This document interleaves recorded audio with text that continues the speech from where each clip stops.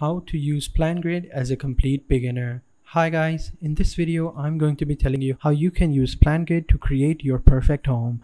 So the first thing that I want you guys to do is come over here onto the website, which is called plangrid.com. And once you're over here, what I want you guys to do is just simply sign up. So click on the sign up button at the top right corner over here, or you can just simply download the app on your Windows 10 or higher. I would recommend using the application as it is a lot faster, but for the sake of this video, I'm just simply going to continue this tutorial onto the web browser. So simply click on the sign up button, and this is how the web page will look like. And over here on this page, you simply have to enter in some basic details about yourself. So you have to basically enter in your first name, your last name, your email address, your password, and then just simply click on the sign up button, and that is basically it. So I'm gonna go ahead and do that right now, and I will catch you guys in just a second. So now that we have signed up, this pop-up appear and the windows will look something like this. And now this pop-up is going to ask you a few different questions, such as what is your title, your company name, your company type, your industry, and your phone number. Then you can just simply enter in all these details, and then you just simply have to click on done. So choose your title from all these different options over here. So let's just say that I'm an architect, and my phone number, this is my phone number, and then just simply enter in the name of your company and then choose your company type. And let's just say that our company type is basically, it revolves around architect and design, and our company specialty is architecture, and our industry falls into residential category. And now once you've answered all your questions, just simply click on done. And now over here, you basically have two ways to get started. You can add your own plans or documents or more, or you can start with a pre-populated sample project. So if you want to add a new project, just simply click on new project and you'll be able to create a new project. But for the sake of this tutorial, I'm going to click on the sample project so that you can have an idea of how you will be able to create your own projects and how you will be able to edit them, and etc. and etc. So simply click on the sample project, wait for it to load up, and this is how the website will look like.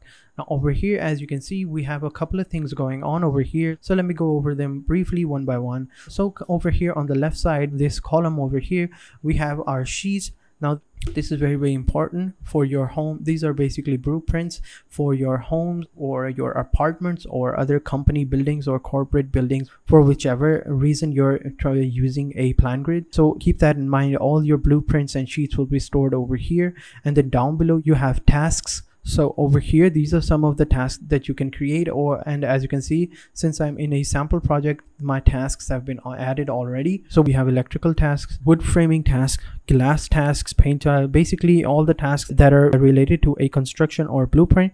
So as you can see, this is the electrical task, and that it's the existing connection at the power pole has been overgrown with weeds. Please clean and install new wires / coverings where needed.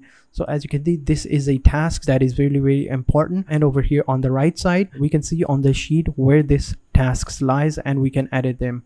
And down below, we can assign this task to a specific person, and down below we can add in a person who should know about this and should oversee this, basically watching this. And then down below we can add the location and start date and due date and stuff like that, basically all the other details that should be done. So you can create different tasks, and you can assign different people those tasks and assign different dates and stuff like that. Now how do you basically create a task?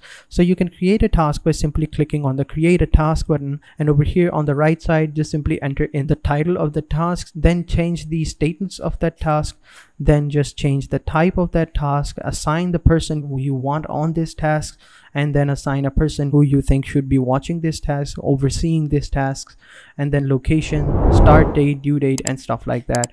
And then once you've done that, just simply click on create, and you will have created a task. So that is a very, very useful place. And then over here at the top, we also have stamps. Now as you can see, we can create different stamps for different type of tasks.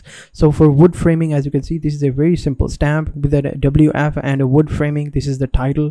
Acoustical ceilings, AC, caulking, KC, cleaning needed, cn and stuff like that. You can also create specific stamps for specific tasks as well. And over here, this is the overview of the tasks, and over here we will see that how many tasks are open and how many are in review, how many are pending, and how many are closed.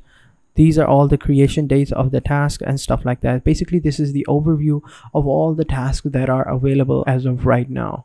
So once we're done with tasks, down below we have field report. Now this is where you create and manage individual form templates and folders for your team. All changes made here will reflect under the report section. So basically over here, you're going to be able to write reports about the day or about the project on that day, whatever should have happened and what didn't happen and stuff like that. So let's just click on this sample daily report and we'll see what it basically will look like. So this is the report. Let's just view this report. So this is the report over here. As you can see, this is a sample daily report, and over here we can see who created this report and who gave the permissions and stuff like that.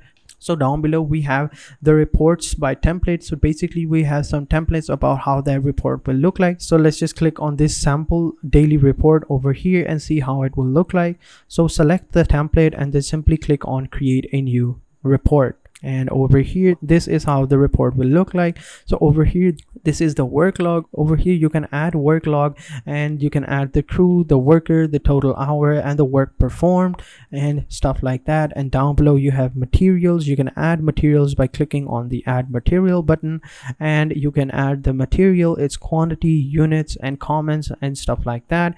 Then we have equipments, we have signatures, and then down below we have notes for keeping track about the quality of work, or if you want to add a specific note to on the report about a specific individual, whether he or she has done a good work or a bad work or stuff like that.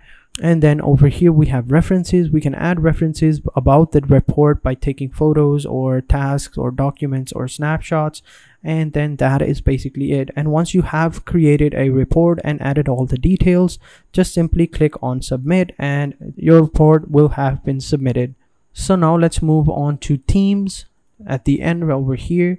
And over here basically you can add different members of your team. So you can add an electrician or a construction worker or a woodworker or frame worker and stuff like that, and you can basically add in yourself. So as you can see, I've already been added and I'm the admin. So let's just enter in a team member. So click on add team member, and over here you can just simply add in the email about that person, and then you can add in the permission level down below, whether he's a collaborator or a power collaborator or an admin.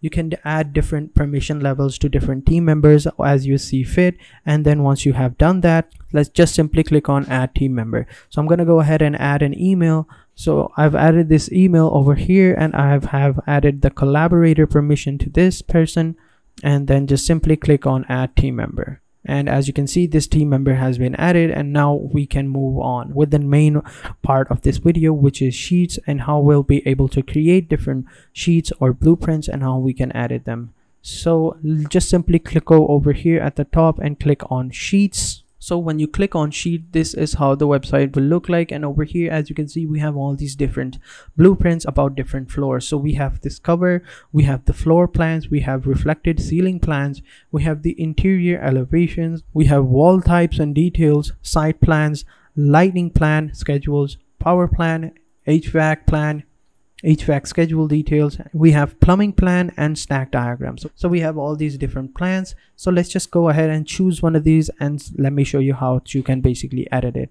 So let's just choose this one over here, which is called floor plan.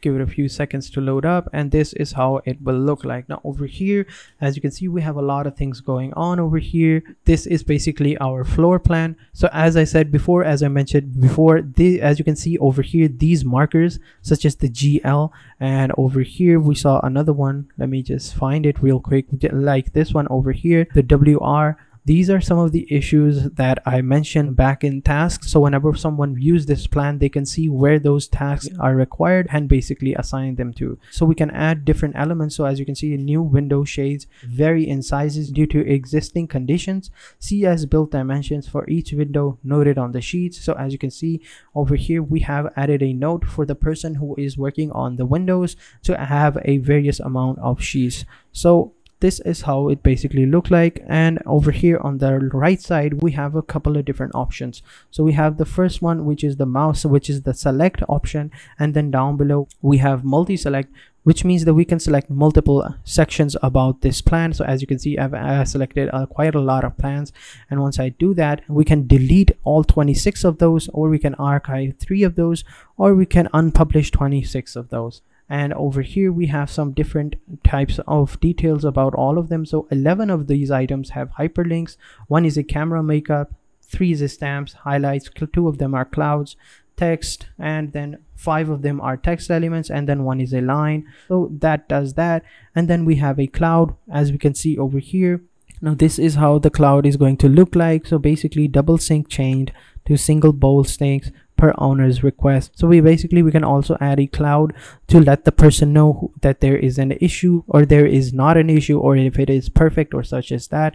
And then we have the line tool, basically an arrow, as we can see over here. We can use this arrow to point at different things and then write notes towards that particular item or that section of the diagram to let the person know that is working on those sections what needs to be done and which things need to be fixed or better. And then down below we have all these different options, and then we have this link option. Basically when we select this, like over here, I'm going to draw this circle, and once I've drawn this circle, we can add different links to this circle. So if anyone clicks on this circle and I've added a link, they will be redirected to this link. And then down below we can also label and add descriptions to this circle and stuff like that. So let me just go ahead and delete it for now because it looks out of place. And that is basically it. And then you can just simply, once you've made edits to a sheet, you can just simply download that sheet by clicking on the download button over here at the top. And that is basically it. And then down below you can jump to different types of sheets. So as you can see, this was the 4 plan, this was the A201 sheet. Let's just click on A000 sheet. So this is the first sheet. Let's just jump to the final sheet. So that is basically it. It's that easy to jump between sheets, guys. So now you know how you can basically edit it, but how do you basically create a sheet? So go back to sheets, and over here just simply click on upload sheets, and over here you can upload sheets. Basically you will have to take a scan of your blueprints or your sheets, and then just simply upload them over here on this website, and that will be it. And over here we can set up our project timeline, we can add different dates, we can also add sheets over here by quickly adding them. By clicking on this button, we can quickly add our team members, add an address to the site that we are working on, and stuff like that. And over here we can see we have some project works. We have 9 overdue tasks, 9 ongoing tasks, and 9 unassigned tasks. And that is basically it, guys. This was a brief overview of this site, how basically you can add, create, and edit different sheets or blueprints on Plangrid. So if you have any questions related to this website or this video, please let me know in the comment sections down below, and I will be sure to get back to them as soon as possible. And having said that, I will catch you guys in the next video, and until then, take care and goodbye.